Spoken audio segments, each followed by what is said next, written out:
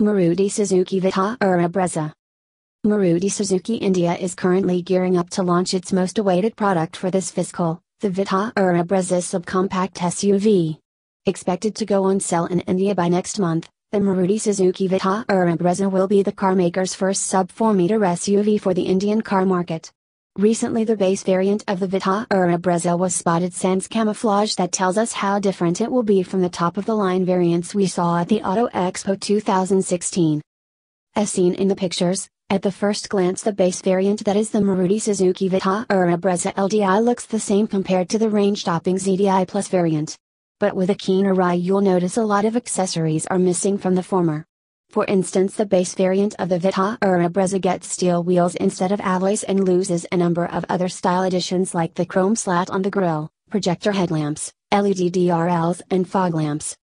Moreover, the Vitara Brezza we saw at the Auto Expo came in sporty dual-tone body color and ORVMs with integrated turn indicators. Whereas, the base variant spotted here comes with single-tone white color with black and A, B and C pillars along with simple body color ORVMs. As for some other features that will remain unchanged in the base variant include, the front and rear skid plate, black plastic underbody cladding and roof rails. As for interior and other equipment, we expect to see a lot of cutbacks in those areas too. That being said, the features which we expect to see in the base variant of the Vitara Brezza are, power steering, power windows, central locking, ABS and EBD along with dual airbags as optional.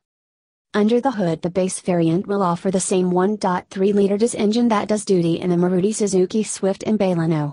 Maruti's trusted oil burner continues to churn out a maximum of 88.3 bhp and a peak torque of 200 Nm.